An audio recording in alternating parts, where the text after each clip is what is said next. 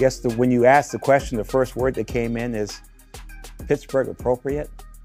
It falls in line with what Pittsburgh expects and has modeled, so great decision.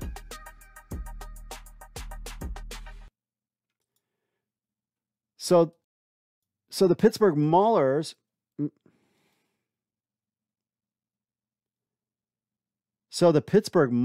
have changed their logo colors to black and gold. So there you have the big change. So the USFL revealed they teased something that was new on the horizon. And not only do they have a new head coach, Ray Horton, but they have a fresh look too. They teased that, and then now we have the new Maulers. Colors, they're black and gold. They match the color scheme of the hometown Steelers, of the NFL, Penguins, of the NHL, and Pirates of Major League Baseball.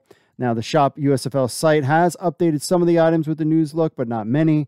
But we are sure the league will add more items as the season gets closer. So what do you think of the new Maulers? I think everybody is across the board clear that this is the colors that had to be Pittsburgh Maulers. The question is the Pittsburgh Maulers going to get over in Canton, Ohio? Or they're just going to be excited to have teams in Canton, Ohio, kind of their home team, but it's not really their home team. It's Pittsburgh's home team.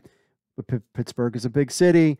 We're just going to have to find out, but definitely changing the colors to fit in the motif of Pittsburgh is definitely a good thing for the team. And with a new coach, getting rid of Kirby Wilson, this could be all good for the Pittsburgh Maulers going into the 2023 season.